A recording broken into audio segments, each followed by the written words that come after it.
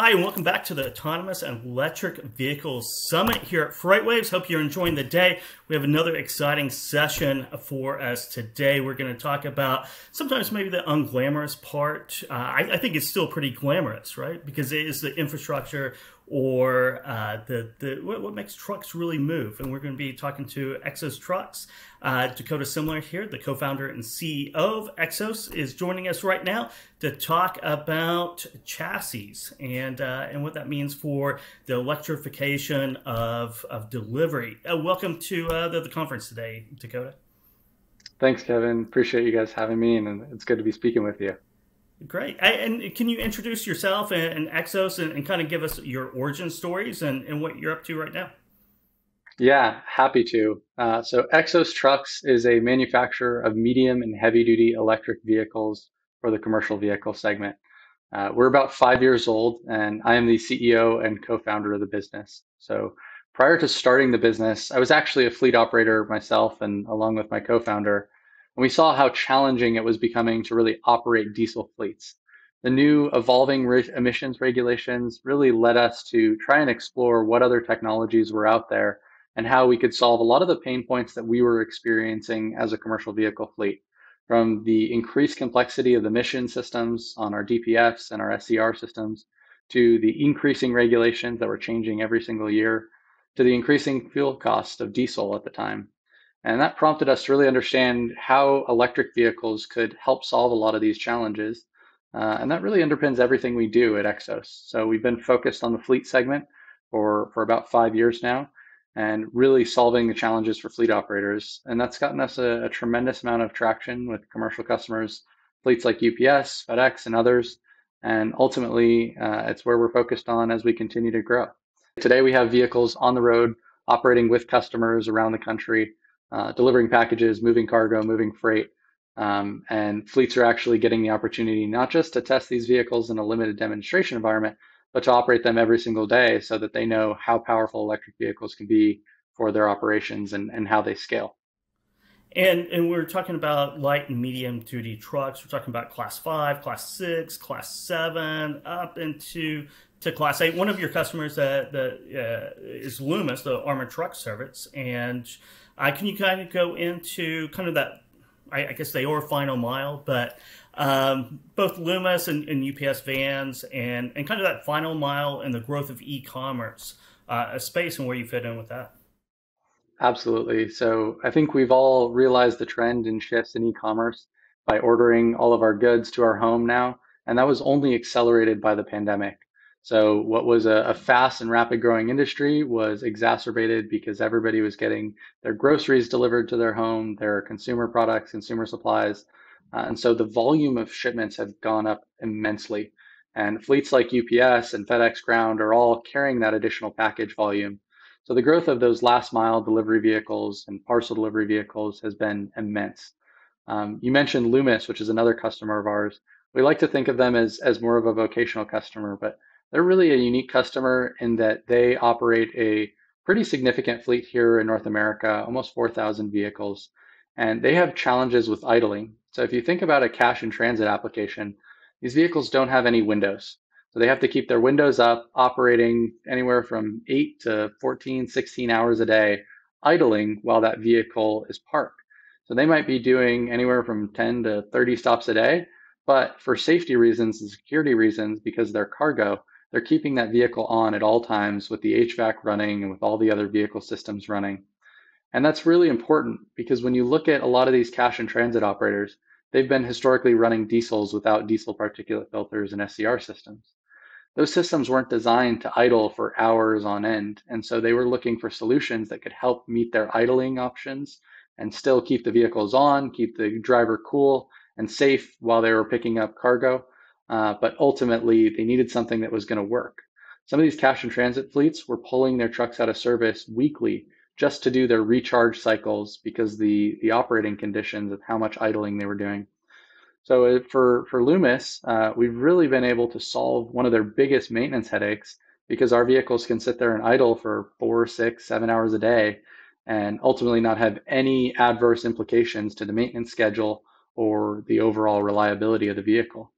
And that's been really prevalent outside of just cash and transit. There's a number of other vocational use cases where idling has really started to hurt some of these vocational fleets.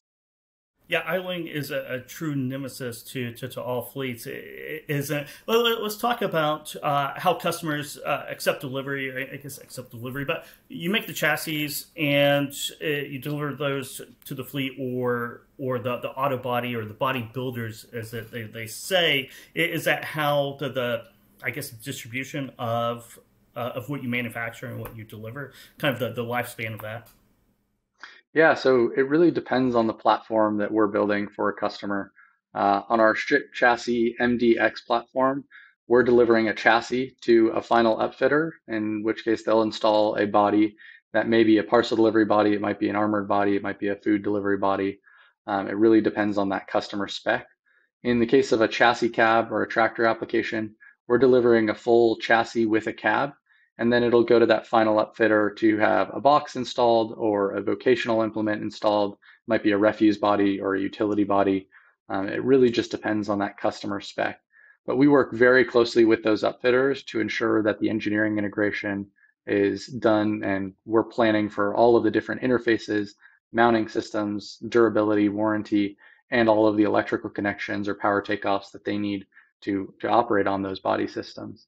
From there, it gets delivered to a customer, and then we service and support it nationwide. So we've developed a network of partners. We started working with Dickinson Fleet Services, which is a nationwide network of independent mobile maintenance groups. And they have about 700 technicians nationwide that have already been supporting our vehicles on the road for several years now. And we've continued to roll out new distribution and service partners in different regions, such as in the Southeast, in Texas, and a few other areas in the Southwest, that'll also be supporting our vehicles in the field through a mobile maintenance fleet and parts and service. So keeping consignment parts inventory. And that's crucial really for a commercial fleet customer. This isn't a passenger car that you can park for a week or two while it's sitting in the shop. You need to have these vehicles back on the road same day or next day. And so having support partners that keep these vehicles up and the uptime high has been a big part of our strategy from day one, so that fleet customers have the peace of mind when they buy the vehicle.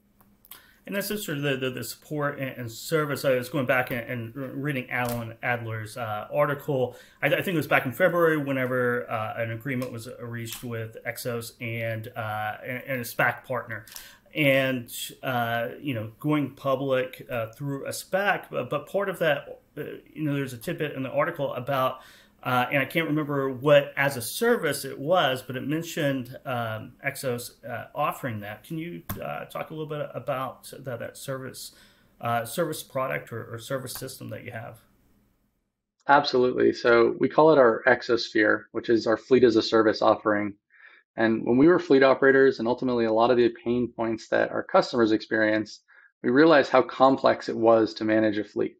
Not only did you have to negotiate service and maintenance contracts with different dealers or service providers, you had to interface with a separate person for fueling or on-site fueling. You had to work with a different company or different vendor for telematics, fleet management, and fleet insight and analytics. And then ultimately go to a separate person for financing, vehicle financing. So it became this very disaggregated system of suppliers. And in many cases, you needed multiple people to manage that work stream. So what we've tried to do is help fleets make this transition to zero emissions vehicles. As they think about procuring electric vehicles, deploying the charging infrastructure, servicing and supporting those vehicles in the field, and then also monitoring and maintaining those vehicles through their telematics and over-the-air update platform, we've aggregated that into a single service for those customers. So they can pay a predictable fixed price base fee plus a utilization fee in order to get access to all those services, so they don't have to become an expert at charging and infrastructure services. They don't have to become an expert at deploying different telematic systems across different vehicles, in stocking consignment parts inventory in their different service centers. And that's really become an incredibly valuable tool. For some of the larger fleets, they have a lot of these capabilities in-house. But as you look at small and medium-sized businesses, anywhere from 10 trucks all the way up to a few thousand trucks, they're looking to the OEMs to help provide a lot of that support, particularly in the early days as fleets begin to ramp up their electric vehicle purchases across the country. They want to know that they're going to have all of those support mechanisms in place, all of the infrastructure in place whenever they get a truck delivered. So it's been a fast growing product for us, and ultimately something that we see as becoming a bigger portion of our focus. Yeah, simplifying the fleet management process, certainly music to the ears of fleet managers and companies that operate certainly private fleets out there. It's also music to the ears of investors. And if we go back to the SPAC, I'm sure the service part of your offering was music to their ears, right? Because we know investors love predictable recurring revenue. But on the SPAC, you're going through that process right now. What are the benefits of going public through a SPAC right now? It's been a popular thing over the last 12 months, rather than going out and raising additional private capital or going the IPO route. Yeah, it's a great question. So we've started by raising private capital through strategic partners of ours, tier one suppliers, and other folks and private capital investors. When it came to looking at a SPAC transaction, we really wanted to understand the full benefits before even going down that path. And what we realized is that when you look at the SPAC market, in order to become a public company, a lot of the regulations, a lot of the controls and the processes you need to implement and put into place, we were already doing as a private company. And so making those controls more robust and codifying them and establishing process for all of these things, something we were interested in doing, but it was also gave us the ability to continue to ramp our manufacturing footprint. So we have a unique manufacturing model that leverages the experience of existing contract manufacturers through a system we call flexible manufacturing or flex manufacturing.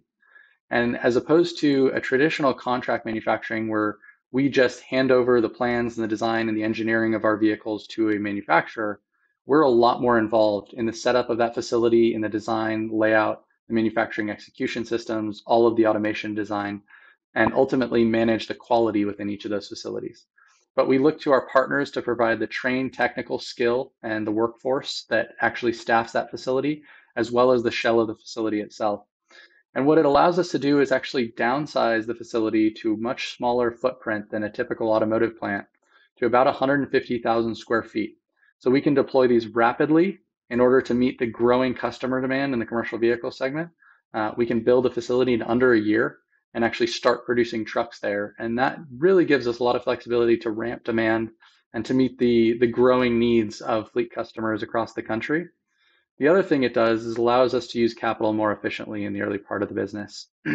While it's a much more capital efficient approach than sinking a $500 million or $1 billion into an automotive plant, we feel that it also enables us by going through this SPAC transaction to be able to set up these facilities quickly and meet that growing demand. And so when it came to deciding as to whether we would merge with the SPAC, we were really focused on how we could continue to support customers, ramp our manufacturing footprint, and ramp our support functions with distribution partners and parts distribution so that we were supporting all of these customers in the field around the country. Yeah, it's really it's all about flexibility, especially in supply chains over the last 12 to 15 months since the pandemic coming out. Everyone's been stressed, and the new buzzword I think is coming out is anti-fragility. And it goes with flexibility and just in case, maybe not rather than just in time, but to think about flexibility and flexible manufacturing certainly follows into that quite a bit. Another positive thing about going public and being a public company is building out the team to scale up.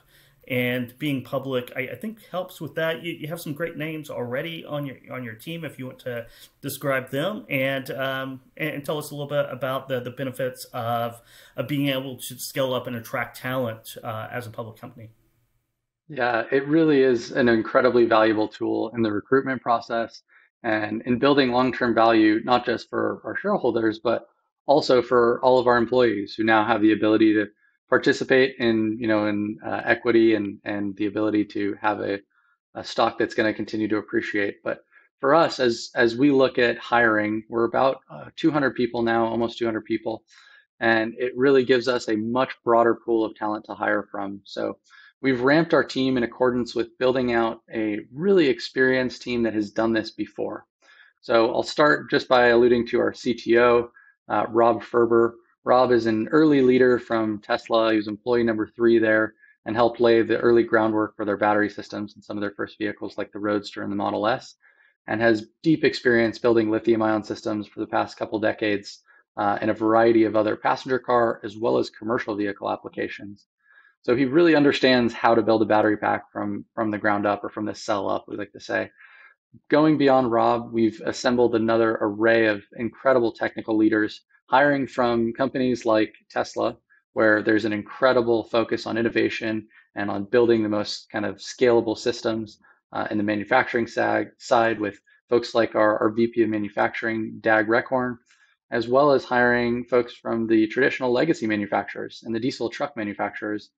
Saleh Mirhaderi, who runs our software department, has really been incredibly important and valuable in building out our vehicle controls, all of our electrical architecture, high voltage and low voltage systems. And so as we've really built the team, we didn't try to reinvent the wheel for reinventing the wheel's sake.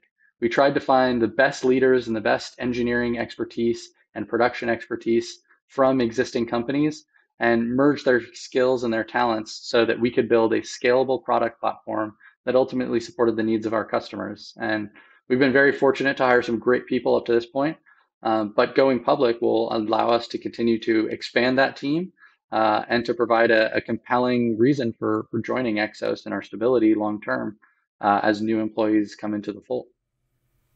Thank you. Thank you so much for your time today, Dakota. It's been a pleasure talking to you. How does our audience reach out and learn more about Exos? You feel free to come to our website. We have a email there on our website, as well as a contact form. We're open and doing demos with customers all the time, and regularly scheduling demos for various fleets, and also meeting with suppliers now. It seems like we're on the tail end of the pandemic, so we've also been resuming some travel and actively engaging with various customers across the country and different partners of ours. So come to our website and reach out via the website channel. But appreciate the time today, Kevin, and thanks to everybody for tuning in. Yeah, thanks to everyone for tuning in. It's been a great day here at the Autonomous and Electric Vehicle Summit, and look forward to catching the next session coming up right now.